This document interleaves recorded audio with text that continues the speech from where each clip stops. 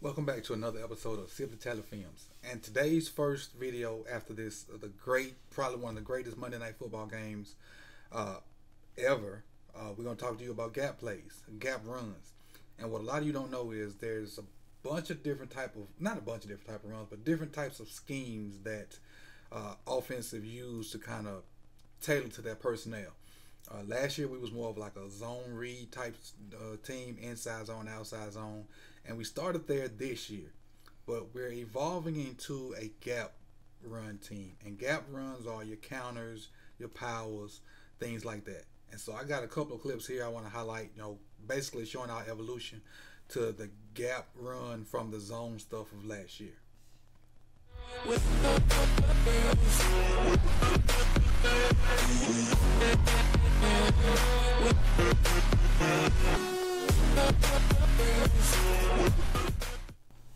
Before we get started, I want to make sure I say thanks to my Patreon supporters. As you see them on the screen, they got their first shout out at the live call-in show yesterday, and again they're on the screen now. If you want to support, come on over to Patreon. I appreciate it. Few perks over there, more to come. Thank you to my Patreon supporters. So let's get into the video. Alright, it's your first time here. Make sure you do me a favor.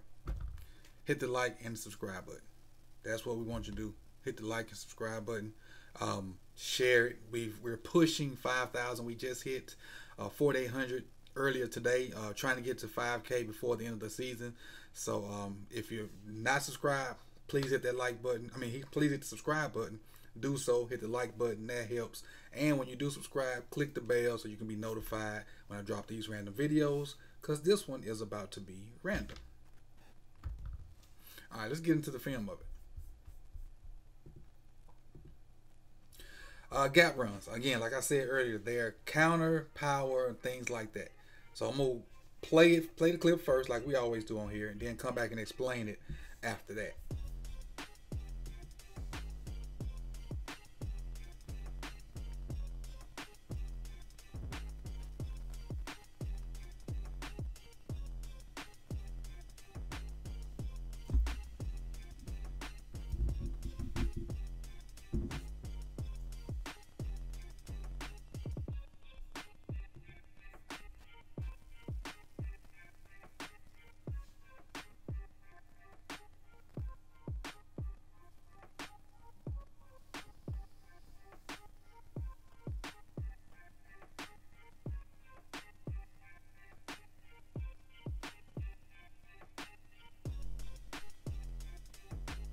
I got a little counter to what's going on. Let's back it up, see if we talk about what's going on.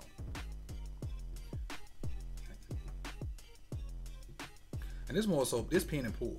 I thought this was counter, but this more so pin and pull. And that's another scheme, but it's all going to kind of fit in the misdirection type flow that the gap plays kind of do. So watch what happens here. So this is a pin and pull. They're blocking down. They're going to double there.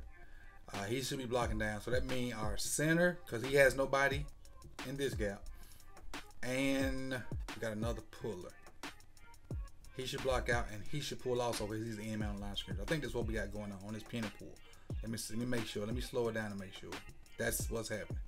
So you got Phillips pulling as a tackle, and you got the center pulling, which is, I think, is McCarr. So McCarr should be pulling for 56. Phillips should be pulling to clean up whatever shows up. This is pin and pull.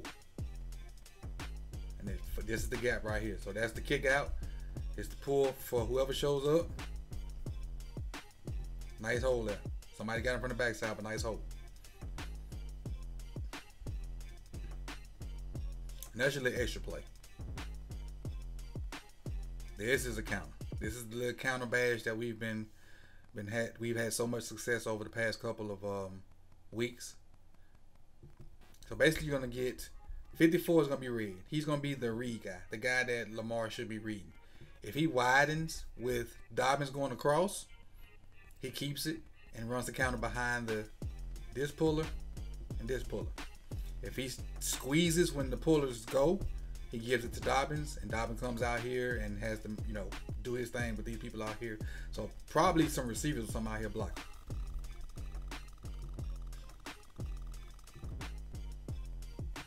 As you can see, he's unblocked. They got an extra guy out here anyway, so it's probably in Lamar's best interest to keep this anyway because they got 2 guys for Dobbins.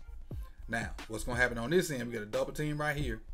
Myles Garrett going to be kicked out by Bozeman. Lamar's going to fit right up under Orlando. Orlando should pull right in this gap to hit 93, I think. Or out here to get 51. But I think he's coming in here to get 93. And 93 scrapes over. So it's a good job of scraping by 93 and reading his keys. But he scrapes right into Orlando. And we fit it right off this double team that was right here. And right off Orlando's pool.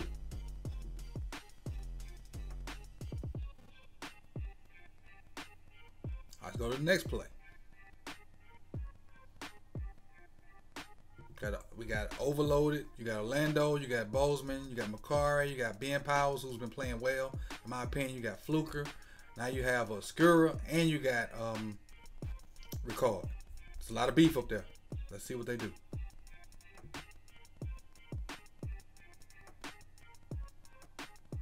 And you bring a sneak motion to be a part of the blocking scene. So I think this power. Let me slow it down and see. I think this is power.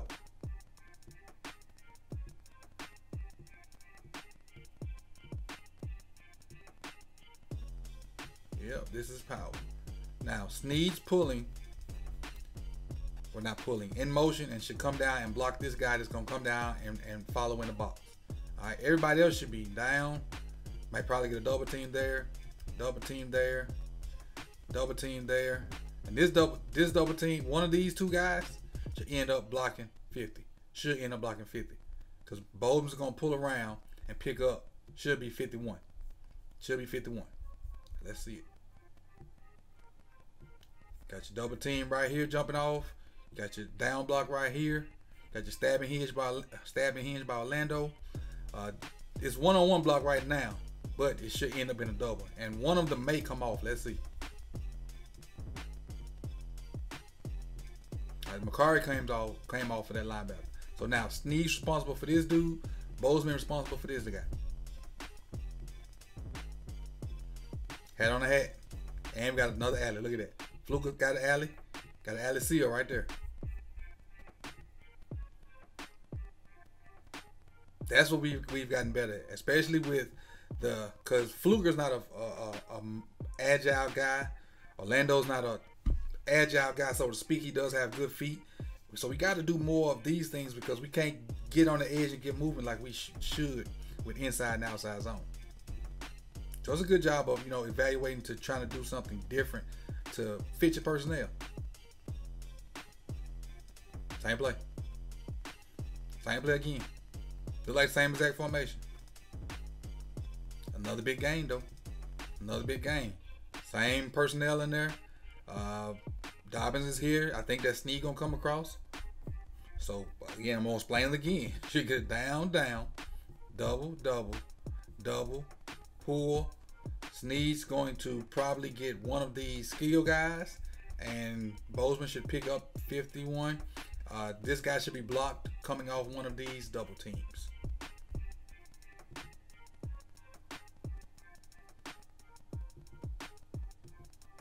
Same result. Now, this guy, Sheldon Richardson, was able to get off a little bit. Let's see how he got off. Who did he get away from? He got off the double team. This is Richardson right here. So they should have whooped his butt. He spent out the double team and kind of got in the way a little bit. Watch him spin. He spin. Now he gets away from both of them. But Dobbins quick enough to get away from him. Still get about 7-8 yards. Look at Ricard and Ben Powers working on that linebacker. So this is Ben Powers right here. This is Ricard. They're gonna end up on this dude. And watch what they do to him. Bam. Now, Ricard has him right now. Ben's coming. Let me help you out there, good buddy. So now they already 5 yards down the field. 10, 12, on the ground. That's what I'm talking about. Finishing blocks. I love it. Love it, Ben. Love it. Now get a little different look. Let's see what we got. Card goes to tight end.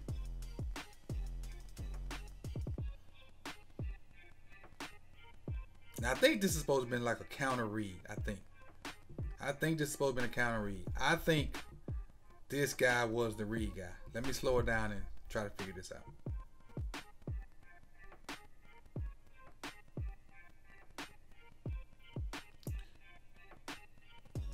So right now, what I'm thinking is down, down. I don't think this is pin and pull. I gotta watch it. Let me see.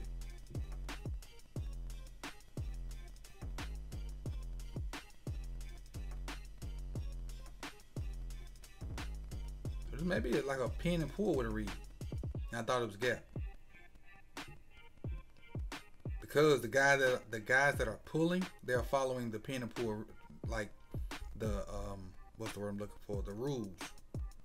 Let me take this off. So for the pin and pull rules is, especially if the play's going in this direction, if somebody is inside of you, you block down. If nobody's inside of you, you pull. And with that being said, that should be a down block. He's head up, so he got to take him. He's going down anyway because he's the edge man. He sets the edge. All right. Nobody's here, so that means the center pulls. Nobody's here because they're reading this guy, so that means Fluker pulls. So if I'm not mistaken, Makari and Fluker is going to pull, and you may see Lamar's eyes go straight to this defensive end. Let's see if we can stop it. Lamar's eyes are right there on the defensive end, so they're reading it. But he's crashing down, so Lamar probably should have kept this. Lamar should have kept this, but watch Gus stick his foot in the ground and go where Lamar should have went.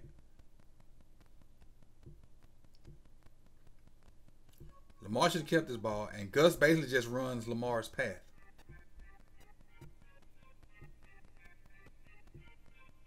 I mean, because he still could have, if he ran it, he probably would have had space. Don't look at this right now. Look over here. Look over here. Look at that. Look at this hole.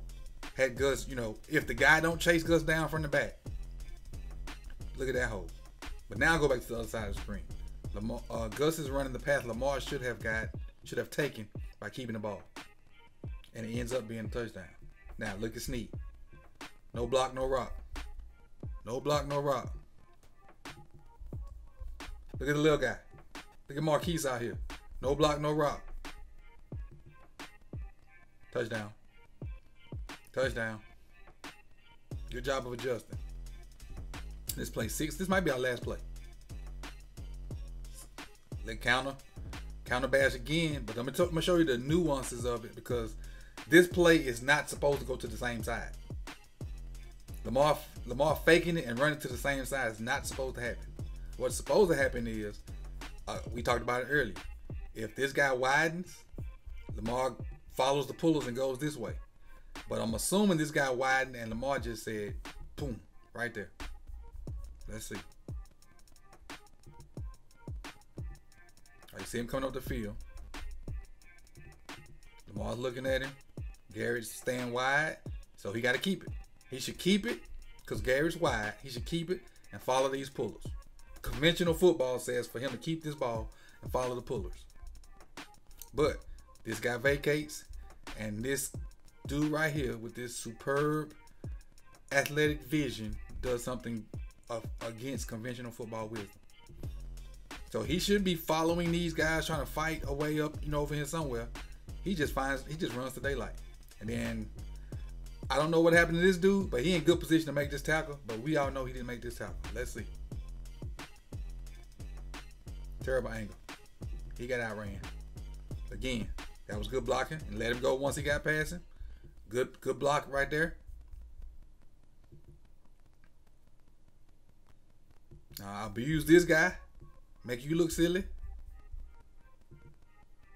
I almost stiff arm you and make you look bad by getting stiff armed by a quarterback. But get it down. Again, it's a good job of adjusting to, just not constantly running stuff that wasn't working. Because early in the year, we were inside zone read, midline zone, read net, and it just was not working. We've put something else in the toolbox to help those other things work also, and we ain't just straight pistol, no more doing that. The inside zone or the midline zone or whatever they call it. I think that was the last play. Let me make sure. Oh, we got one more. This is the last play. All right. Look at that look again. With all that beef up there. You got your two extra guys. You got Skura, McCarry here, Sneed here, so I'm sure he's blocking, being this close to the line of scrimmage. I think this is regular counter. And Gus just happened to hit it and make a great play. If I'm not mistaken, this is regular counter. It might be pin and pull. Let's see.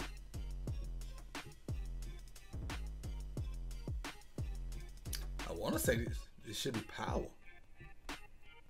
One back power, but nobody's kicking the in out.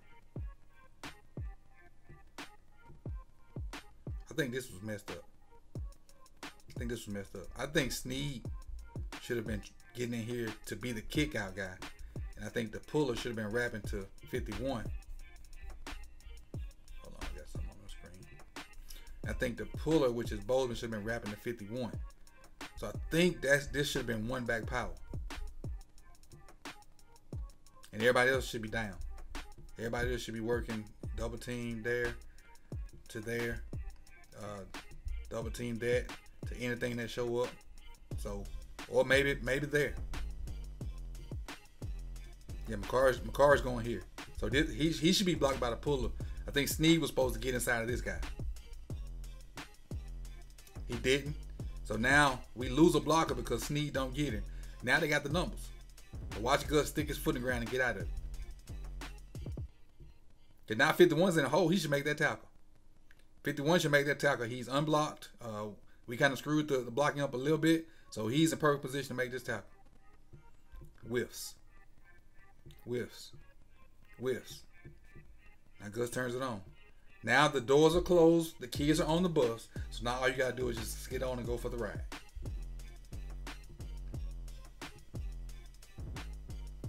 First stop, no kids getting off.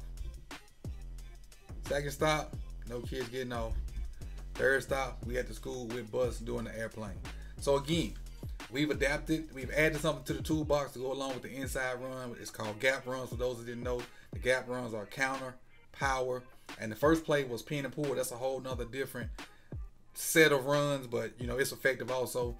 And just adds to the toolbox, so you just can't line up and say they're going to run inside zone all day or they're going to run outside zone all day. They're going to add counter, they're going to add power. And we run power a bunch of different ways. I like the way we do it. Personnel fits it. And the backs and Lamar help it out also. You got to play 11-on-11 football. Hopefully we can keep progressing in this run game and get some play action and get our passing game stuff going. And, you know, get these last 3 victories to get us into the playoffs. So, that's the end of this video. I'm Coach Evans with Silly Tally Films. If you can do me a favor, like, comment, subscribe, and I appreciate you, man. I appreciate y'all being here, and I'm out. With